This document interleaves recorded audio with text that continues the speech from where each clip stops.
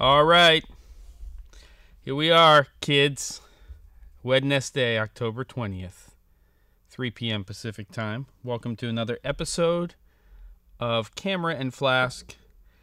And once again, it just has to be, I am flying solo today because our good friend Caleb Pike is almost mended, but still on the mend. And our other good friend, Ben Barden, the third partner in crime with this whole thing, is on a project right now in England and has an extremely early call tomorrow. So I thought, let's just go ahead and do this thing. This wish challenge is going to happen next week, the 27th. So there you go. Wraps of this. Welcome, Mitch. Welcome, 360 grad. Welcome. And the numbers are astronomical right now. We're waiting for that. What is it? It's about a 3 to 5 minute delay where everybody gets notified that the live stream is live. Maybe some more people will pop in. But before we do that, you wish, 360 grad, we are going to pour a drink. Here it is. Being from Scotland, I should probably know how to pronounce this, but this is the Aputure Abuna. It's cast strength 122.4 proof by this one. So it's a 61.2%, batch number 69. And this, I have to tell you, at the moment is my favorite scotch. In fact, if you have ever had, my goodness, I've just gone blank. Oh, Booker's, which is a bourbon. That is some seriously strong stuff. That's my favorite, probably my favorite bourbon. And this kind of reminds me of that, but in scotch form. It definitely needs water. So here we go. We're going to go ahead and put some of that in there. And a little bit more than I would normally put because it is so dang strong. But it is delicious. Cheers. Slangeva. And there it is. Tastes good. And people are coming in. Roz is here. Sky's here. The Gefferin Grip and Bill, David. Who else is coming here? Clap, clap, clap. Hey, evening. Let me know what you're drinking. Leaded or unleaded. Oliver's here. Hey. And cheers. And we've got some things to talk about today, kiddos. This is like the mini NAB week. When was NAB supposed to be? Was it supposed to be this week? Maybe it was. I don't know. Everything just keeps getting canceled across the boards. So now companies just say, let's announce some stuff. Apple's been doing it for a while. And I think we're going to talk about that stuff. So as I said in the title, we're going to talk about from Baghdad. What are you doing in Baghdad, small brown fox? We're going to talk about new MacBook Pros. We are going to talk about new Aputure Amaran lights. We're going to talk about a small camera, if you want to call it that, announcement from DJI. And it's all about the chat. So I know you're working there. Of course you're working. Well, I think that is probably obvious. Roz is having very unleaded ... I think we're supposed to have a follow-up. Is that water? That's about as unleaded as it gets. And let's just get into this. All right, let's talk about these things first. I'm going to share my screen. Boom. MacBook Pro. We've got two versions in terms of size, and we've got two versions in terms of silicon chip. Everybody who's, not living under a rock and is paying attention or cares about this stuff knows what this is. But essentially, we've gone forwards and we've gone backwards all at the same time, which means that currently I'm running off of a late 2019, pretty much packed MacBook Pro. So I've got my 4 Thunderbolt ports, which are also USB-C based in terms of shape. There's no dedicated power connector like there used to be, and there now will be. And there's no additional ports. That's it. You've got to get, I can't even tell you what's plugged into this thing to make everything that I need to work. But essentially, you know, if you are familiar with a 2015 MacBook Pro, it's kind of like they're putting the M1 Pro and M1 Max chips into those. So yeah, so let's just talk about this briefly. So this is next evolution of the M1 chip, but I think we talk about the hardware first. We've got a new keyboard again. We have lots and lots of ports, which are probably in here. There we go. Look, HDMI.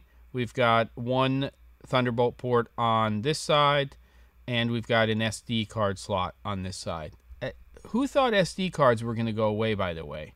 What idiot thought that? No, they weren't going away. And then on the other side, I'm on News Shooter right now. I'm sure they'll oh, it's probably up here. I'm being a dodo head. Let me move some eCam stuff out of the way, which I don't need to see right now because I'm okay. And then we'll see here. Boom. Did that work? No, it didn't. Here we go. Let's try that. There we go. MagSafe, and then there's also two Thunderbolt 3 connectors on that side as well. What's interesting about this is that the HDMI port is only HDMI 2.0, not 2.1, which means that it's going to push out a 60 hertz, but you can't go higher than that, which I think is kind of interesting because is it on another one of their products, they do in fact have HDMI 2.1. I think that's on the Apple TV, if I'm right. Yeah. So there you go. Fast as all heck. This thing's going to be a beast with especially the Max version, the M1 Max. And honestly, for me personally, I'd be going for a 16-inch if I was dropping this much coin on this system. And I would probably spec it out all the way with a 2 terabyte SSD. I think that jump for an extra $1,000 to get to the next largest SSD doesn't make a lot of sense. But yeah. But if you dig deeper, by the way, you know, you'll see that that's the case. What else do we have on here? You know, they're going to be fast. The screen apparently is good enough for if you're doing HDR and you're working in HDR. Looks like we've got 1000 nit with a 1500 nit peak brightness. And what? Grumpy Penguin? Insane. And they're going to scream. You know, my viewpoint is this. You've got the M1 Pro, you've got the M1 Max. Ultimately, it's going to boil down to this. If you work in video, then you're going to get the M1 Max. And that's the way I think about it. My opinion, but again, I think if you're working in video, you take that system, you go to 64 gigabytes of shared RAM, you go to the M1 Max, 2 terabyte drive, you spec it out. It's $4,300. It's not really any different than the previous version, except for it's going to be a lot faster, a lot more efficient. And what's nice is the M1 chip has been out long enough now that that most of the apps that we would use have already been optimized for M1. So that's great. And then, yes, the Max has basically, you know, encoders or decoders or both for ProRes, which I think is great.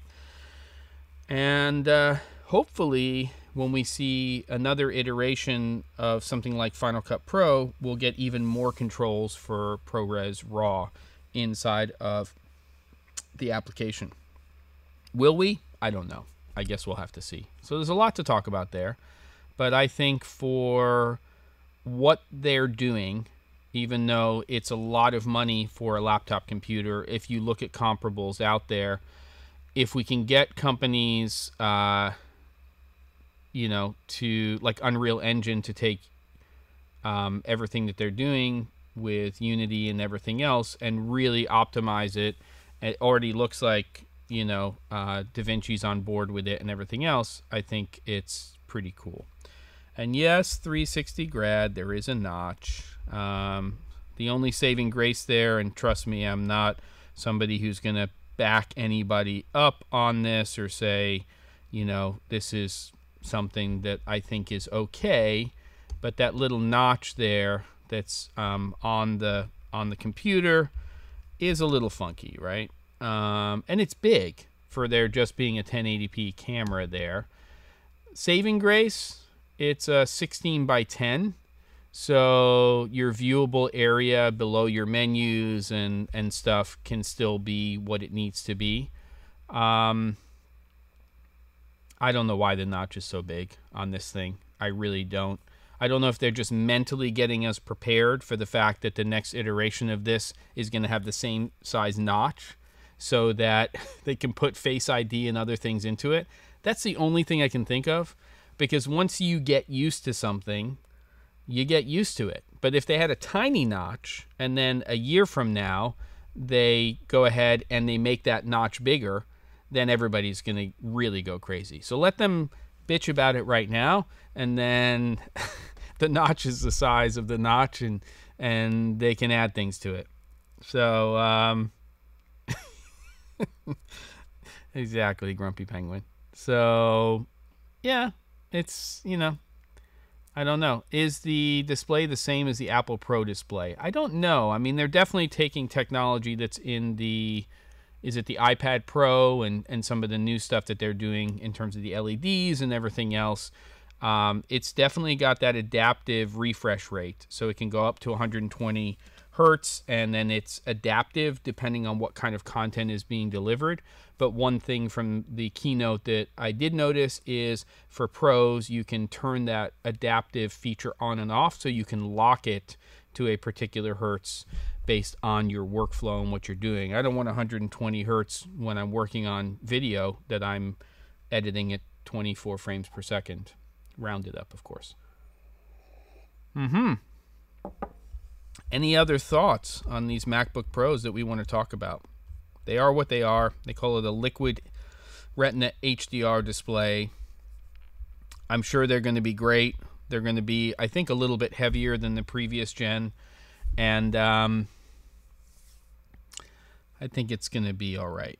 And I think that these computers are going to scream when people are working on them. And they're definitely going to be attractive to developers to optimize what they have to that. We'll see. We'll see if what Apple is doing can entice enough for companies that are making, you know, 3D based solutions where they tap into that GPU the way they are with other manufacturers. I'd like that. Yes, but it is, if you are a Final Cut Pro user, if you're a Logic user, but I think even if you're a Resolve user and you're a Creative Cloud user, there's definitely going to be some advantages to this. And yeah, I agree, Neil. I think it's their great end of story. There's not a lot more that they could have done. There's definitely things that they could have done, but there's not a lot more at this point in time. I think this is a big leap. So ultimately it boils down to, do you like the way the thing looks? I think it'll be fine. I don't think there's going to be any issues with performance, but we'll find out. So there you go. I don't think Resolve's going to move to accept ProRes, but we'll see. Really depends. But interesting because, you know, when you look at the marketplace, you look at Apple as a company. What's interesting is, while they're very different companies, in some ways Blackmagic Design parallels them because they are both a hardware and a software company now. So they're not making computers, but they are making cameras, and that will definitely play into the choices they make in terms of what they're supporting, I think. Yeah, and it'll be interesting to see if long-term Apple, nobody's really discussed this, are they going to take these chips and make them available to anybody else, or will it strictly be their ecosystem? I'd be interested to see what happens with that. So there you go. We're done with the MacBook Pro conversation, unless anybody else wants to bring anything up. And then now I think what we'll do is we'll talk a little bit about Aputure and what they did with the Amarin line. So let's go ahead and talk about that. So I don't know if we call these updates or entirely new products. It's definitely, to me, a bit of a refresh from some of the older stuff that they had.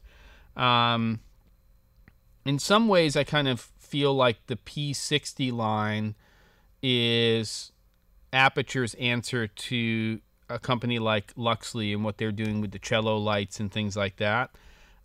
I would categorize these as on-camera and smaller off-camera lighting fixtures. We've got the P60X, which is a bicolor unit, the C for color, and price points are very interesting.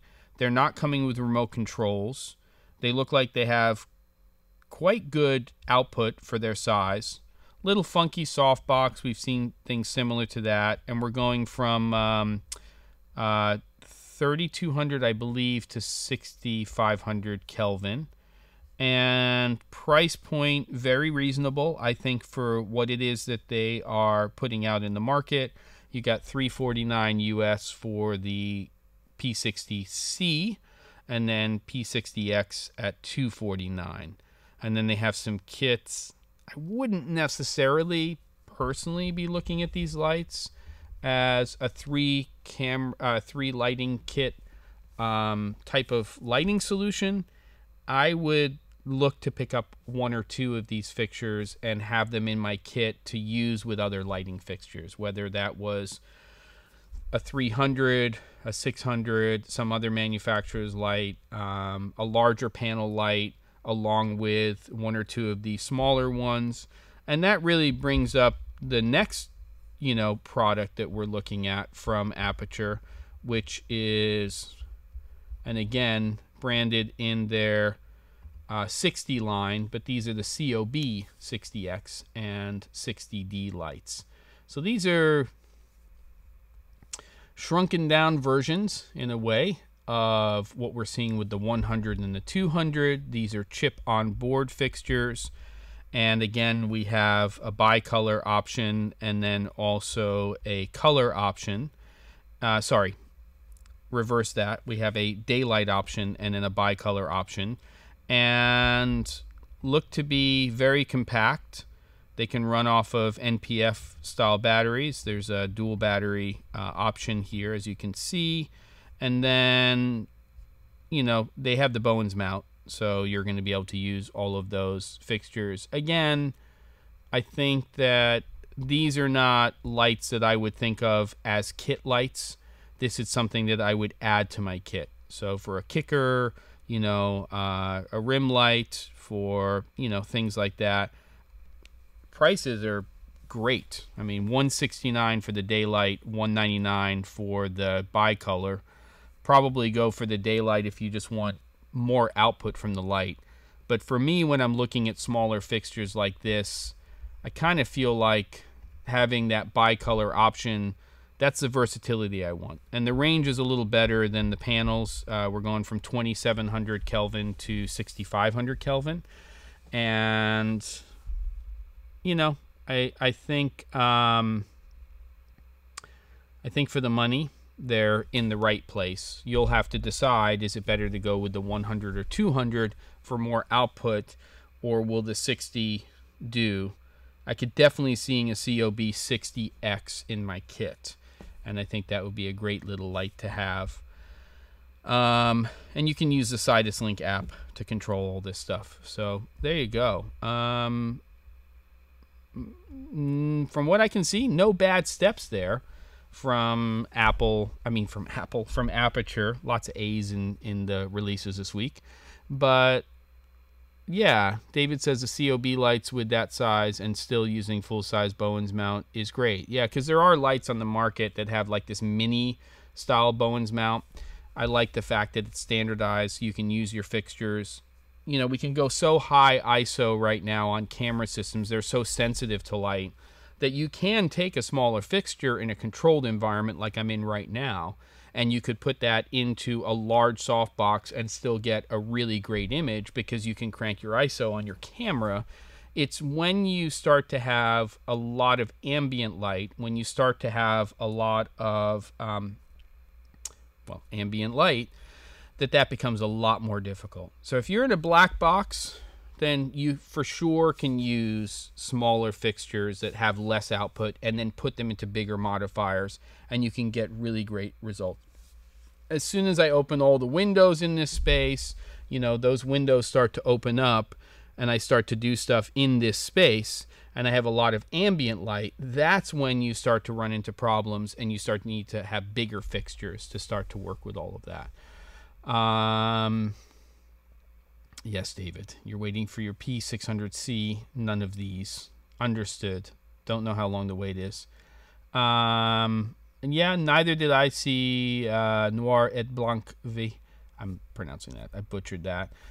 Didn't really see a Tri-8 replacement build-wise. That would be nice. Yeah, the Tri-8 is a really interesting light because it's, if I'm remembering correctly, and I have one somewhere, it's got this virtually indestructible front. And it's got this LED array that's irregular so that it's not just, you know, blasting you. It also has a for aperture in the middle of it. Really interesting fixture and essentially bulletproof. So there you go. I just got a message from Matt Allard from News Shooter asking me what I thought about the Ronin 4D. So I'll have to answer that in a little while. Don't ship till next year on the 600. Okay, that's a little bit of a waiting game. All right, so questions or comments, just put in @the C47 in the comments there so I can see them and call them out. And right now, let's have a conversation about that. We're going to talk about that other Franken something in a minute. But what do we want to talk about in terms of lights, about the laptops or anything like that? Let's go ahead and get into that. I had the old Amarin LEDs. This is Michael. They are okay for starters that need a quote-unquote cheap but solid solution, but actually like the Yongnuo YN 360 light sticks. Where do they come up with these names? In addition to an Aputure 120D plus big softbox. Makes sense. And they don't come with batteries anymore. Yeah, well, you know, they got to keep that price point lower, and NPF style batteries are a dime a dozen. Not quite a dime, but they are very easily obtainable through many different third-party manufacturers, and my experience has generally been good with those overall. So, you know, there's options. Let me just scroll up and see if there's anything I'm missing, and let's go ahead and get some other questions here. Hello, Shazam. Sigma released a new little APS-C 2.8 zoom, but they got buried. I saw that. Isn't that an 18 to 50? I'm pretty sure, Chris. I did see that released. Hard space to be in unless you're maybe creating lenses now for, like, you know, we're starting to see manufacturers starting to create a lot more lenses for Fuji's X mount. And I could see putting some attention on APS-C there. I love Super 35 and APS-C, but when you're making an investment into lenses, there is something to be said, unless they're very cost effective, generally Fuji's lenses are, to buying full frame lenses and then using them on crop sensor cameras. Just more versatility overall. Let's see what else we've got. Looking at any other questions. Michael's going to test the new XML workflow between Final Cut Pro and Logic. And by the way, the new tracker that Apple put into Final Cut Pro looks really good. There's a video that Mark Spencer and Steve Martin from Ripple Training put out, which shows you some of that stuff. So I'll go back to what I was saying before, Bill. Do you think that the P60C would work as a key light? Well, first of all, I think my guess is that the X is going to have better overall output. And if I was using it for lighting interviews and stuff, I'd go with a bicolor unit generally, even though you could absolutely use the P60C. I would look at the metrics on that, you know, and the output, and see whether or not you're getting as much output at a daylight or a tungsten color temperature with the P60C as you are with the X. But my concern is, as soon as you get into a situation that takes you outside of a controlled environment, that output of that light, in my mind, is, I mean, look, a 120 is a struggle sometimes with ambient light. So their 200 would probably be baseline for output for me. But, you know, if I'm talking about a day in, day out workhorse, LED chip on board fixture that I can use as a key light, you can go daylight, but and get more output, but I would go with probably a bicolor unit for versatility. So a 300 or a 600 bicolor unit for me with modifiers would be my preference. And I generally prefer to go harder and then make it softer than just go with a panel, though I think that, you know, the panel lights that are on the market right now for many manufacturers, including Aputure, Luxley, obviously Airy, you know, those, you know, Nanlite, the mixed panel, you know, that I have over here. There's just a lot of great panel lights out there, but it's just harder light is more versatile. So, and the fact that so many manufacturers are going with this Bowens mount and what you can do, it can definitely make a big deal. I've bought a sandbag cart and tube of death roll. They're not tech cool, but good staples for production and rentals. Yeah. Maybe I'm out of it. What do you mean by death roll? Are you talking about black wrap? Let me know. Suray 1.6x anamorphic 50 full frame looks great. Haven't used it, but from what I can see, it's a really interesting lens. I spoke about a little bit last week after watching Caleb's video, and I like this balance of it not being a 1.3x, but not having to be so large and making it a 2x anamorphic. I'd like to use it, see how it works.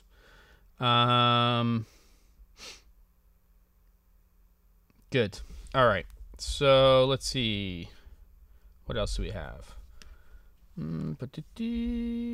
What other questions? Let's get some other questions before we start talking about this DJI thing, which is a very, very interesting conversation to have, I think. I have some initial thoughts about it, but what do we have regarding other questions or anything else that people want to bring up as we get pretty close to the halfway mark already, which is pretty crazy.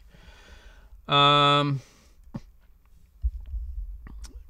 says the Suray breathes like hell. That's a huge downside. Are you specifically referring to the 1.6x anamorphic, or are you talking about some of their APS-C ones? 360 grad says, Jem, please see my question above. Let me see. I'm scrolling up here, 360. Jem, I asked you once for your opinion on LED edge soft lights. I know they're not as versatile as the new Amaranths, but if it comes to softness, which are softer? Well, the edge lights are softer. They can be a little funky if you look at them on frame because of how they light them up. But they are for sure out of the box softer.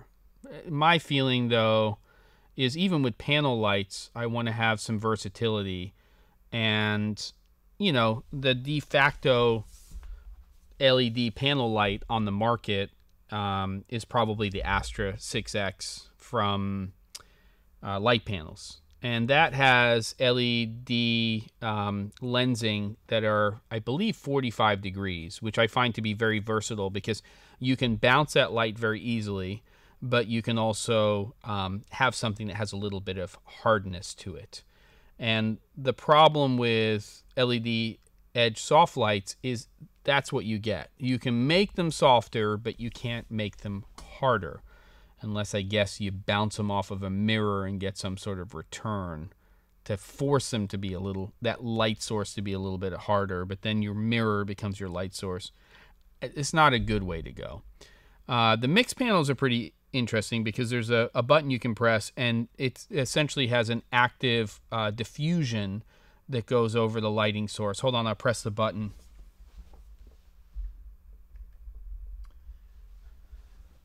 So that's the option. Hold on. Yeah, and then you press it again,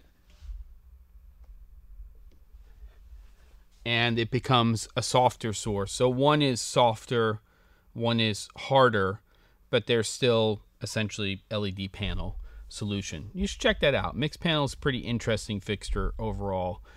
You know, any panel where you can remove the diffusion is good in my book. I wasn't a big fan of the Astra Soft because you couldn't remove that and then have a slightly harder light. And again, I like that versatility. I must have missed that part, Repsis, on the full frame one on the breathing. The Sigma 50 to 150 also breathes like a mother.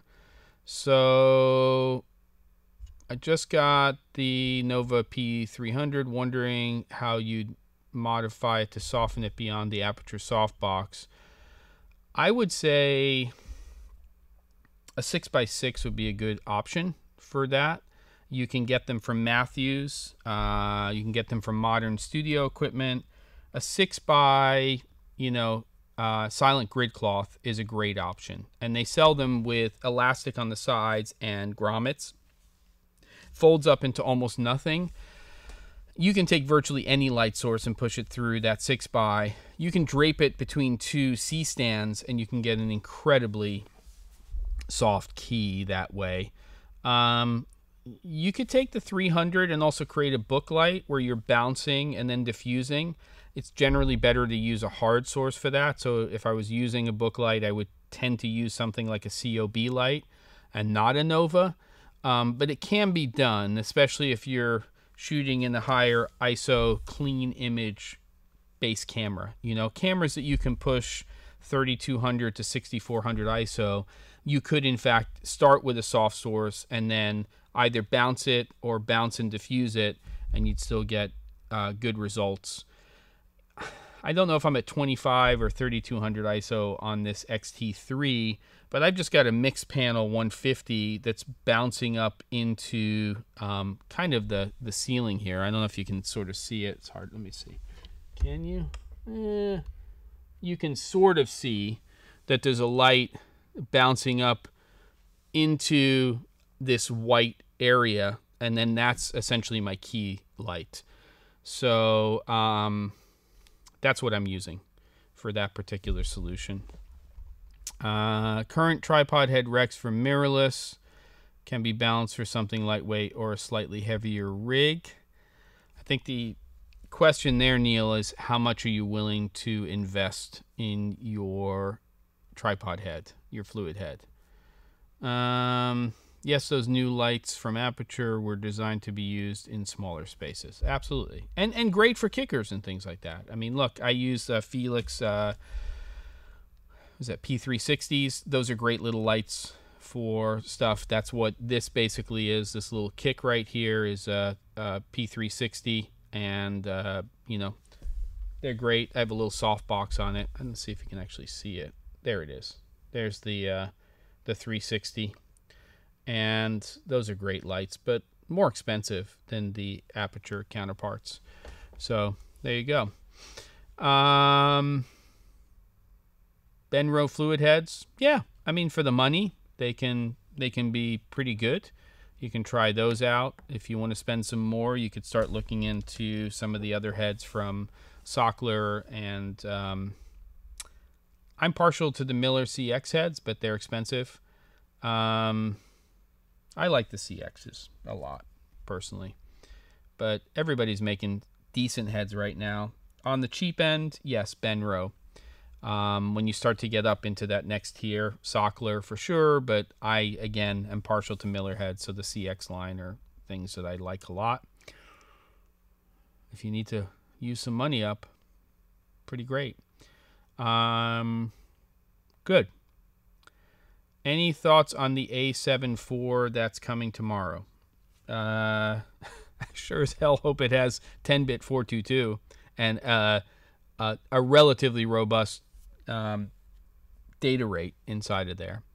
For me, what would make that camera would be making sure the color science, which Sony's getting better at with Cinetone and S-Gamut 3.Cine, is dialed in. We're dealing right now. We shot yesterday. Project DP I had working was on an FX9, and we had to use some of Alistair Chapman's LUTs, which are very similar. We were shooting S-Gamut 3.Cine using LUTs that were that are available from Sony, but Alistair created -1, -2 versions of those. Tends to be pretty green, so taking some of that out. Though I was liking the images we were getting out of that. So if we get Cinetone, we get 10-bit 422, we get data rates that are at least 200, ideally going up to 400. I like selectable, 100, 200, 400 megabits per second. Great if it was dual ISO. That definitely helps, though Sony historically does really, really great with high ISO. Baron, I'd be interested to find out what the specs are then. Maybe you have some information on that from Tony Northrup's video that was accidentally released a day early, even though he was probably embargoed for that. Manfrotto Nitrotech 608 is also a solid option, I think. Okay, yeah, I think Eric Naso may have spoken about that on News Shooter, so there you go. I was preparing for the Alien camera, pressed enter accidentally. I don't know what that means, David, but I'm ready for you to. Sorry, too soon. Wait, does anyone know if it's as log couldn't find any information? I don't know. Any information you can share. Rapsis says we already know it has : and then we'll be getting some information. All right, let's talk about this thing over here. This Franken monster of a camera. And Rapsis, I'll be looking for your additional information on the other one. 360 grad. Everybody can read that. Cam gear. All right. Good to look into that. All right, here it is. Or here's the first version of what they're going to be making going into the future. Ronin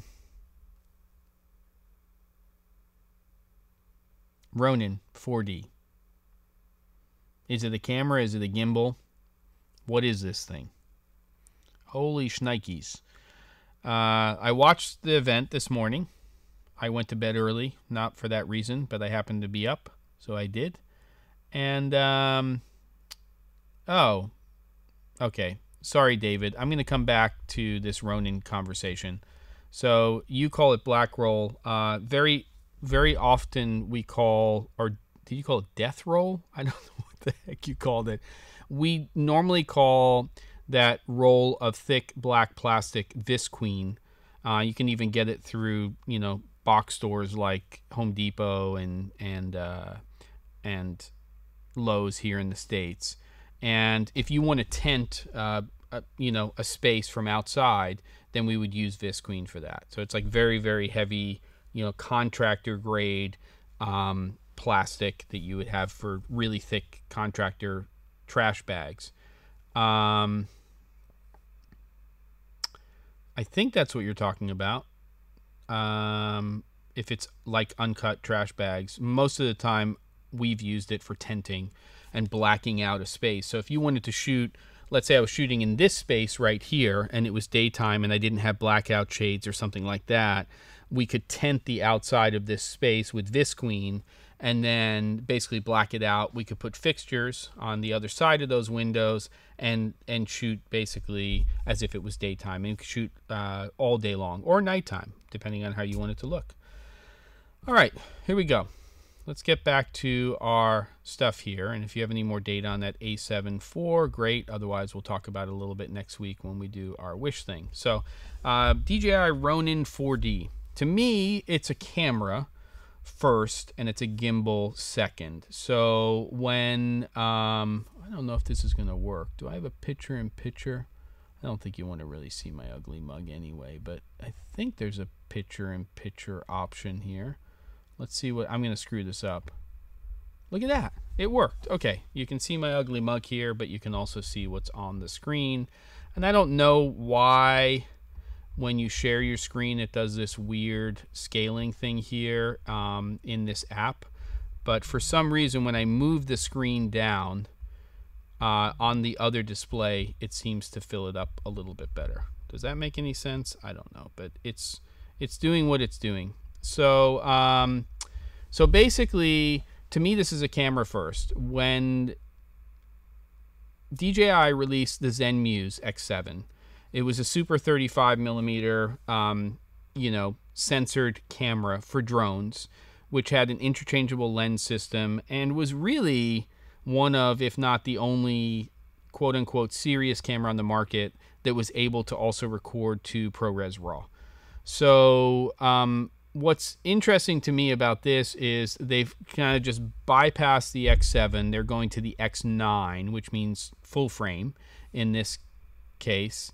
And I think they're doing something here which is definitely going to influence the industry for sure.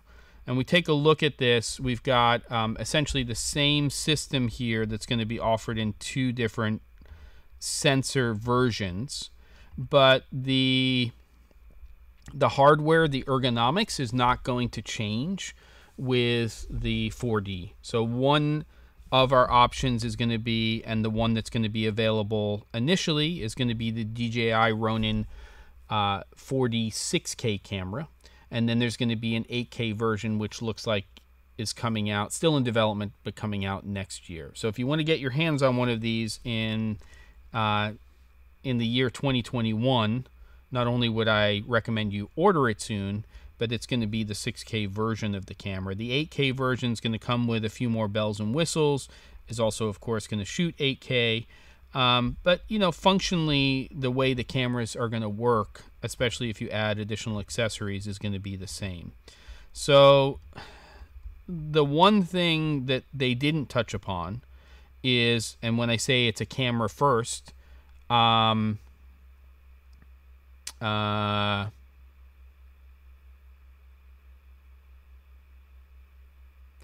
get to that.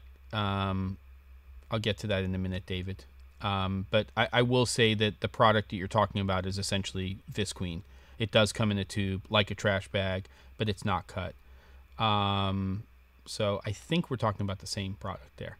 So for me, what I want to know is, can that head, the camera itself, come off? Or does it always have to be attached to the 4D system? They did mention something about it being modular. So the question is there a way to take that camera just by itself and just put a lens on it and actually work with it or not? I don't really know what the answer is to that particular question. So, you know, let's talk about this camera. But again, you know, that's the first thing. We've got a full frame ProRes RAW capable camera system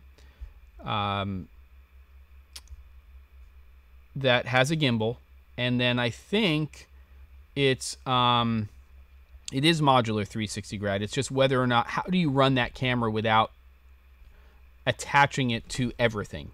Is there a way I can just take the camera portion of it and somehow attach that to a tripod or something like that? I know it comes off, but what's the functionality when it's off? how much functionality do you have on that camera when it is not attached to the rest of that hardware?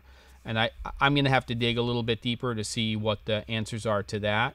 To me, that's in a lot of ways the first most interesting thing about this camera, is that they're clearly getting into the camera game now. It's also something that I find really interesting. You know, one of the downfalls to, in my opinion, to a company like Blackmagic is they're making some really interesting cameras, but when it comes to support for the camera systems, they don't have an ecosystem for that. And when it comes to the 6K camera, the 4D, you can spend $900 for 2 years of pro service, and then the 8K camera is going to be a little bit more than that. I think it's $1,200 or $1,300 US. But that's a will basically fix anything service contract. So it's like Apple Care for the DJI Ronin 4D. I think that's great. And if they can support their cameras that way, and they support people as pros, and judging by the people that they had using the cameras in the event, a lot of ASC members and a lot of high-end cinematographers, I think that we're going to see some pretty interesting things with this camera.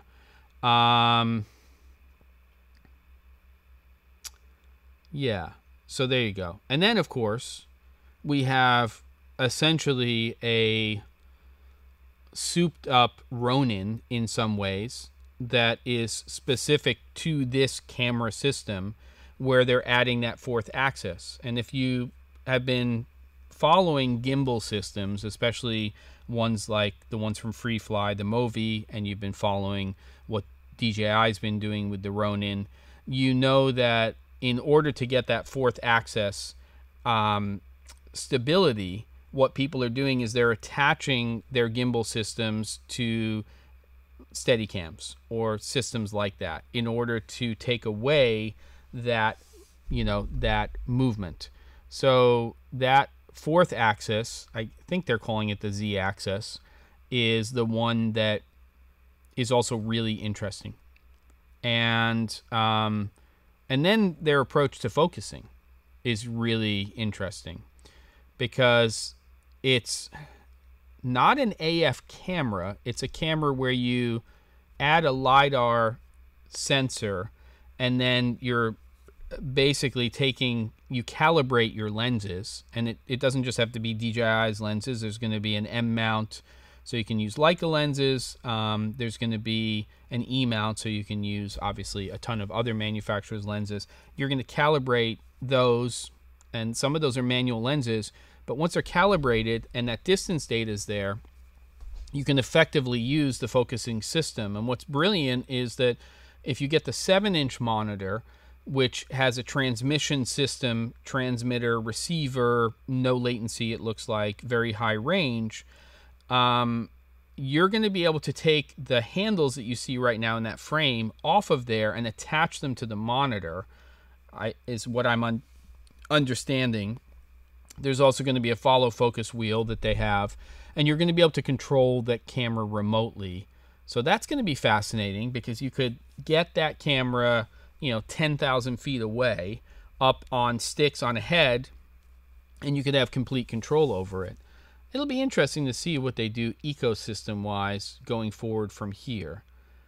One of the cinematographers made a comment that it's not going to replace a dolly system, right? And I think part of the reason it's not for them and for people who use dollies is because it's not repeatable, right? So the advantage to a dolly system is you lay your track or slider and you can create repeatable moves. Once you're handheld, you know, shoulder mounted or whatever you're doing, it's very hard to repeat.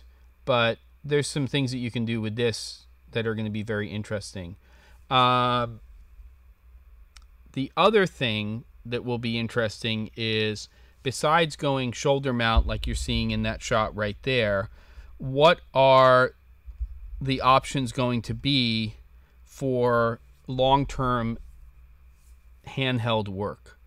I think that, you know, one of the things that Nino over at Cine D mentioned was, and he's actually been using the camera, is that you're going to get fatigue relatively quickly with the camera system. So it's going to be heavy. You know, there's a lot of gack on there, and I'm not saying that it's gack that shouldn't be there, but you know, yeah, I mean, I think it's going to be pretty interesting in terms of what it is. So yes, if you have an existing camera system, and as you're saying, 360 grad, maybe you have a Ronin RS2, there are control features that are there, but I think that this is its own thing, and this is the start of DJI really moving into, they're not inadvertently, but their drones and their, you know, gimbals are definitely adopted by people in professional environments for sure. But I think this is really where they start to step into the ocean, right? This is they're swimming now. They're not in the pond. They're in the big ocean now. They're hanging out.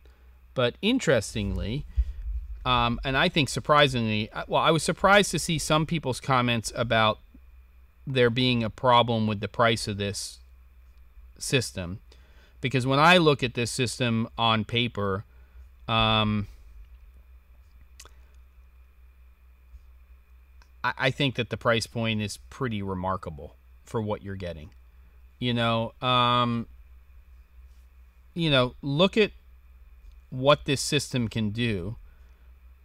The ND, up to 9 stops of real NDs on there. There's so much to find out about this system and what it is, but the peripherals are very affordable in terms of what they cost. And I think, you know, you're talking about a price point sans without lenses that's $7,200 US, which is pretty kitted out. You're obviously going to have to add extra batteries and chargers and media, and of course your lens system, but pretty remarkable in terms of what you're getting for $7,200. I don't know. It's going to be interesting. I think it's going to be funky when it comes to hand holding this in more traditional situations. I think that, you know, we're talking about something that I guess could be an everyday camera system for people. I really want to wait until this comes out and gets into the hands of people who were not high-end cinematographers, who don't have an entire crew behind them, and find out, what is this product like for small to no crew production? Are we going to get frustrated by the fact that it's on a gimbal all the time, or is it going to be easy peasy to put a plate on the bottom of this thing, pop it onto a good fluid head, and lock, you know, that access so that you can use the camera in a traditional way as well? I don't know.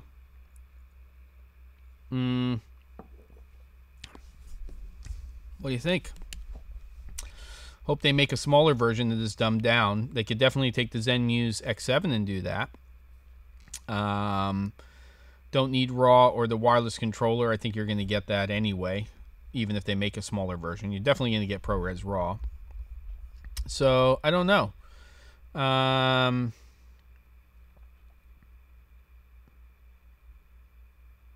Oh, I see, David. All right, well, send me a link to that. I'd be interested to see what it is. I don't think I have a lot of application for it, but it could be interesting, that product.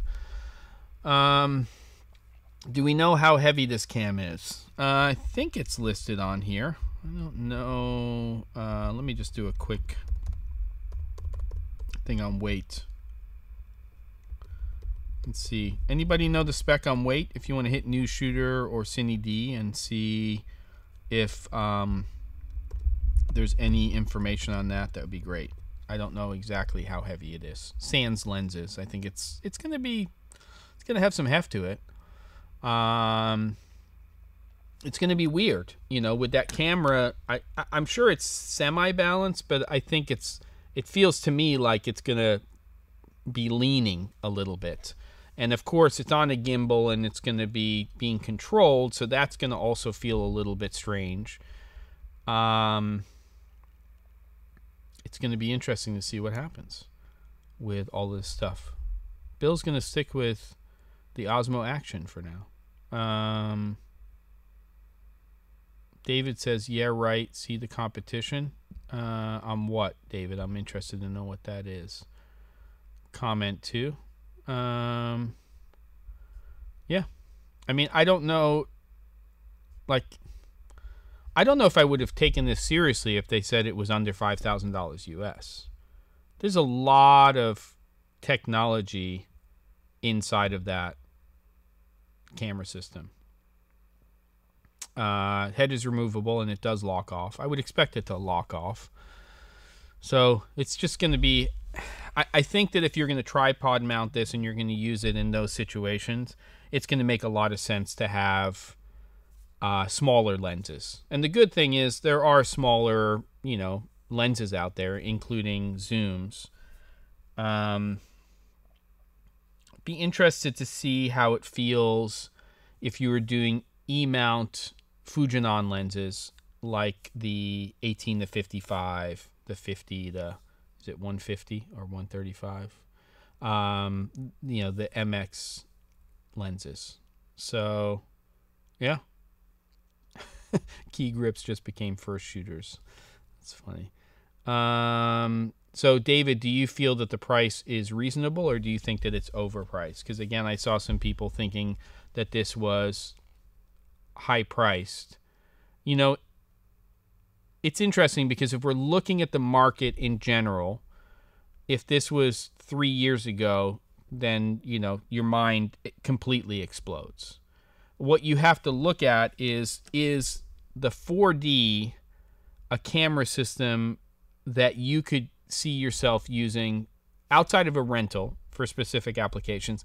Can you use this camera for the type of shooting that you do, or the types of shooting that you do on a regular basis? Or are you better off looking at options from companies that are offering similar resolutions, dynamic range capabilities, you know, C300 Mark III, FX9, obviously you've got, you know, and I'm bringing those cameras up because of their AF systems, and I consider them digital cinema cameras, which is where I'm putting this Ronin 4D. Or is it going to be really funky in terms of form factor, so that when you're not using the camera in that handheld situation, how's that going to be? I think the other thing to talk about is whether or not we think DJI is going to make a solution for the camera that's going to be, but the gimbal's there. Oh, I thought you were being serious, Chris.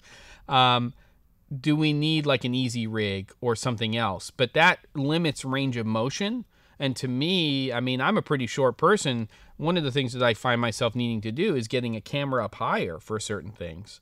And not only is that hard when you're shooting with a camera system like this, but is there something that will, you know, like I would love to see DJI come up with something that says, okay, we've created this product.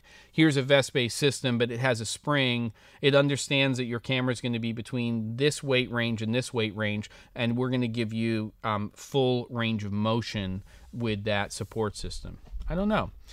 David says definitely reasonable, and keep in mind that they don't have that kind of money, that I don't have that kind of money, but if you look into the competition with those specs, they are no way close. Yeah. What happens if you would mount the 4D on a Ronin RS2? I think they would cancel each other out, 360 grad, and then there you go. Roz, there you go. Thanks, Ben. I don't know what that's a joke. That many dimensions creates a time machine. I think so. Or a black hole or something. I think maybe there's string theory in there as well. Who knows what happens when you put a Ronin on a Ronin and then you put that on a Movi. Imagine that. That would be pretty interesting. There you go. I can't believe it. Are we almost at the end here? 3:59 p.m. Unbelievable. Yeah, there you go. So what do I think? I think we've got a new camera on the market. I think we have something that is definitely going to shake things up. I mean, I will say that in my opinion, one of the things, the answer is definitely 42. My opinion is we're looking at a I need a drink reminder. We're looking at a product here that's not going to be for everyone. Absolutely, for sure. Is it a new product category? In a way it is. It's definitely something that we haven't seen by a manufacturer before. But also remember that when we talk about camera manufacturers, especially the big ones, the Sonys, the Canons, the Aries, when they're developing camera systems, they're not reacting to something that came out today and saying, in 6 months, you're going to see something that's the same or similar to that. So I don't expect that from the market right now. There may be some other companies out there that will do that, which will take the chance and react quickly to it. Kinfinity, companies like that, possibly. But yes, Bill, that I mentioned it, that 9 stops of ND is amazing, great. And from Cine D, they said they noticed no discernible color shift when you're going up to that many. When you're going up to 2.7, I think that's fantastic. So I think it's great. Look, there's nothing wrong with what DJI is doing right now. And they're definitely hanging out with some big players. They're trying to go into this higher end market.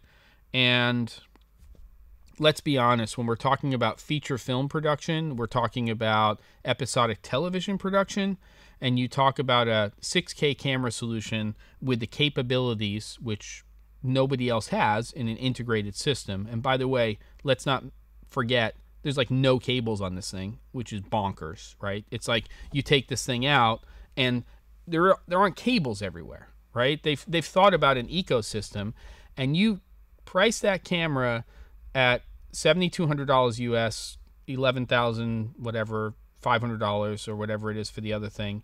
And you talk about Hollywood feature film production, these are crash cams. As long as it records and you can get the footage, they don't care. They'll drop 10 grand on the camera and crash that thing, or have it in some crazy explosion situation. It's all good. If they can do eventually not just a 1080 transmission, but they can get a 4K transmission and record that clean, then you really get into interesting stuff, because you've got a camera that they'll just destroy as long as they get their recording, because it's just no money to them. But I think that the focusing system is going to be very interesting. We'll see where camera companies go with that. It does have 2 full XLR inputs on the camera, so there you go.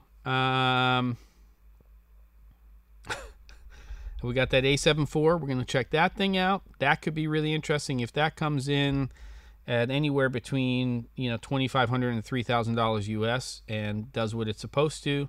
That's going to be a great product in the market. And then yes, Chris, we have Dune coming out, or at least part 1, even though they're not branding it as that. Yeah, the LiDAR is probably the most interesting, and the one thing that I want to see more about. Is XLR an add-on? When we saw the event, I thought that's on the back of the camera body, Shazam. Are you 100% sure? I thought it was on the side, but I missed that then. Let me just check. Oh, you are right, sir. Let's just go ahead and take a look at that. You'll see that we've got 4D expansion plate, SDI, XLR, time code. Be interested to know how much that is, because quite honestly, that one particular module right there would be a no-brainer for me. That would be the one module that I'd probably get right out of the gate in terms of what I'd be using. Is it definitely, I wonder how much it's going to be. Anybody know about that? I don't know. Yeah, and 4.67 kilograms with everything. So that's the whole setup sans lenses. So that'll be interesting to see. So it's still a lot to learn about. I'd be interested to see how much that extra module is. And Bill says the future of filmmaking is here. It could be. There you go. My Canon battery feels so dumb now. Sad. Well, it doesn't have that heating technology.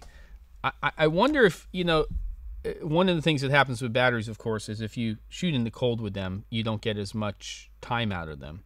And I'd love to see a comparison with this intelligent battery in a cold environment, because it essentially keeps the battery warm. The assumption is that you're going to get the same amount of time, but I wonder if that's true when that feature activates, or if you're just getting better than you would if you were shooting with a regular quote-unquote dumb battery. I don't know. There we go. Next week, we should have Caleb back. We should have Ben back. We should be talking about our crappy-ass stuff from Wish. David, you're supposed to get me a PDF and hopefully join in for a part of the show, talk about your headphones. And I agree, Neil, it's still using energy to heat that battery, right? It's got to. So you've got to have at least some decrease in terms of what you're getting. That's what I've got for everybody today. I think we talked about what we need to talk about. Good to know that that expansion plate is an expansion plate. If somebody can find out how much that thing is, I definitely want to have time code. I definitely want to have SDI, and I definitely want to have XLR inputs if I'm using this as a main camera system. Am I getting it? Not now. I'm going to do a wait and see. I'm taking that approach for all of them. Yeah. There you go. Everybody, it's been great. Love chatting. Need this break every week. So sorry it's just me solo, but hopefully we had a good conversation. And I'll see you next Wednesday, the 27th. And yeah, we're going to go ahead and get this stuff done. Tools they are, David, and let's find out how usable they are. Let's wait for everybody else to see what happens with this DJI. Maybe it'll be one of you. Ronin 4D. Rolling shutter is a big question. You know, they talked about the history of cameras. Here I am signing off and then talking again. And they talk, hey, Film Kit. They talk about CCDs, which of course don't suffer from the same rolling shutter situations that we have with CMOS unless you have very fast readouts. I guess we'll find out more about this sensor and what it does and everything else. It was, you know, there you go. See ya. Bye, everybody. I'm going back to work.